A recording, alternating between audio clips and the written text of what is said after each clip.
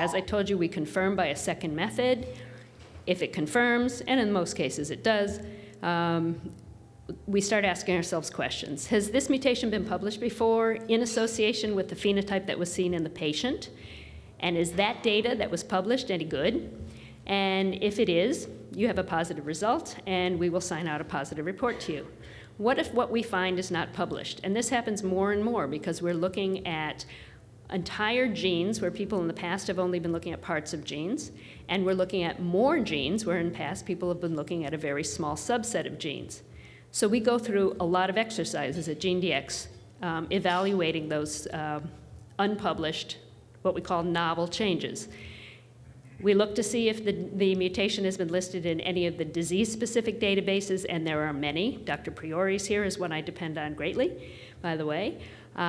We look in dbSNP, which is a government-supported database of benign polymorphisms. It's not a very clean database, but it's a database. We determine whether or not we've seen this before at GeneDx, if it's in our own clinical experience, and in that case, was it the same clinical presentation as in the previous patient? We talk to a lot of our colleagues and our consultants. Many of them are here, and we appreciate your assistance whenever we have cases like this. It's just a great way to be able to work. We look at the actual change. So for example, what is the nature of the change at the protein level? And we say, does this change result in a big change in an amino acid in the size or the charge of the amino acid, for example? So here you have a cysteine to arginine change, and that big yellow ball is a sulfur ion, and you can tell there's a huge difference between what cysteine looks like and arginine looks like, and you can imagine that's going to have a major impact on the protein, either on its secondary structure or its ability to interact with other proteins that it interacts with. Is there a constraint on the protein that's caused by loss of a proline, for example? Another question we ask is, compared to the same protein in other species or other related proteins in the same family of proteins, is this position conserved throughout evolution? So we'll look through mammals down to chicken to fish to zebrafish. We like zebrafish particularly. All the way down to the common earthworm, and we say in this particular position, in that protein, in that critter, has this position been conserved? If it's conserved throughout evolution, we think that it probably is there for a reason. And so that gives us some feeling that this may be a more important change.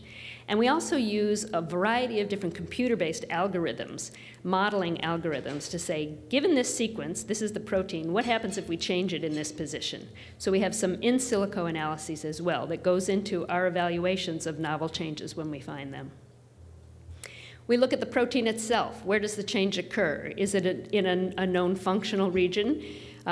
We like transmembrane domain mutations because we usually think that they're real, but I was just talking today about transmembrane mutations that don't cause problems, or there aren't any mutations in the transmembrane of the gene, and that's quite unusual. But we use our knowledge of the protein itself, and we look at the distribution of mutations that have been reported previously, looking for hot spots, for example, of where mutations might have been.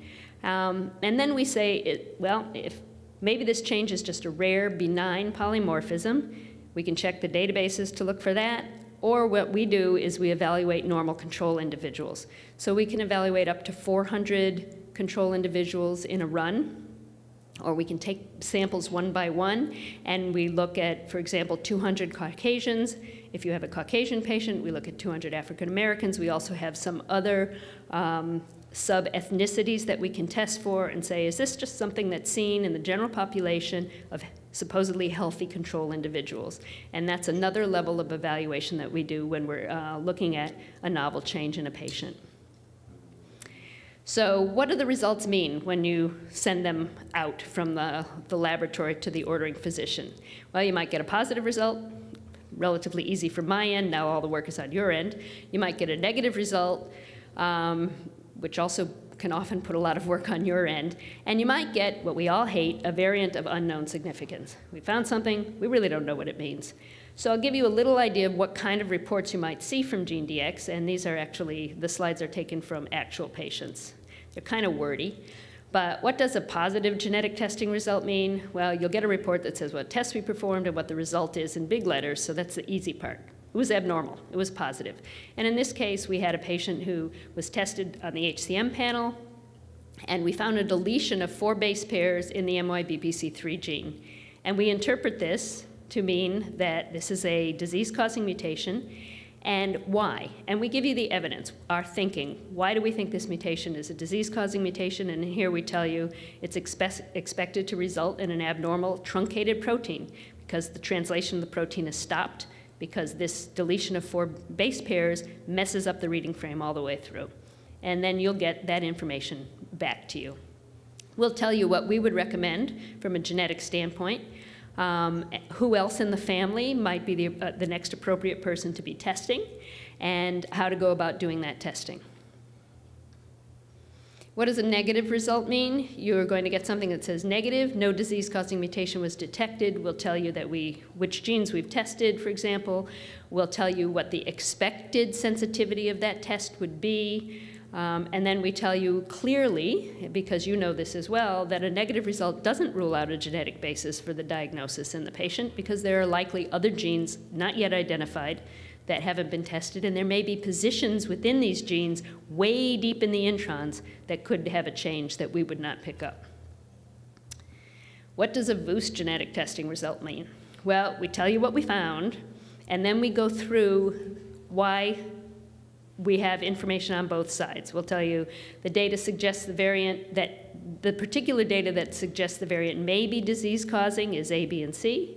And then there's information that leads us to think it may not be disease-causing is A, B, and C. And therefore, we are unable to determine that this is either disease-causing or not. And then we can tell you who else you might want to test in the family to help resolve the issue. In many cases, testing other individuals in the family will be done at no charge because we're just as interested as you are in determining whether or not this is a real mutation. So we want to see if it segregates with disease in the family. And we may want to test parents, we may want to test another affected individual in the family, maybe siblings, depending on exactly what the change is. And then we hope that you and we will be keeping up with the literature, and if you ever see this again or we see this again, there may be more information that tells us how to interpret this variant in the future. And we can always go back and do things again and reinterpret a result should that be necessary. So why would you want to even consider doing genetic testing? This could take about 6 hours, so I'm going to say very, very briefly. The first thing you would want to do genetic testing in order to identify other family members who may be at risk of the disease. For example, in HCM, you might want to distinguish cardiomyopathy from athlete's heart. This is one way to do so. You can sometimes give a prognosis to a patient that's specific to the mutation you identify. Many families are interested in reproductive planning. There's a tremendous increase in demand for having control over these things in families. So reproductive planning will allow people to do prenatal diagnosis, should everybody be comfortable with that. Pre-implantation genetic diagnosis is very hot and very doable in families like this. You can stratify the risk of sudden death to guide your ICD placement based on the mutation results. You can tailor medical care in many cases, modify lifestyles, avoid certain known triggers, known risks, especially important in long QT syndrome. You can do preventive pharmacotherapy, and you can determine whether or not to increase surveillance or decrease surveillance, depending on what the test result is. And that is really all I'm going to say, because I think the most important and interesting part of this will be the discussions we have at the table. So I thank you all for attending our session. I can speak openly as to some of the things that came up at our table.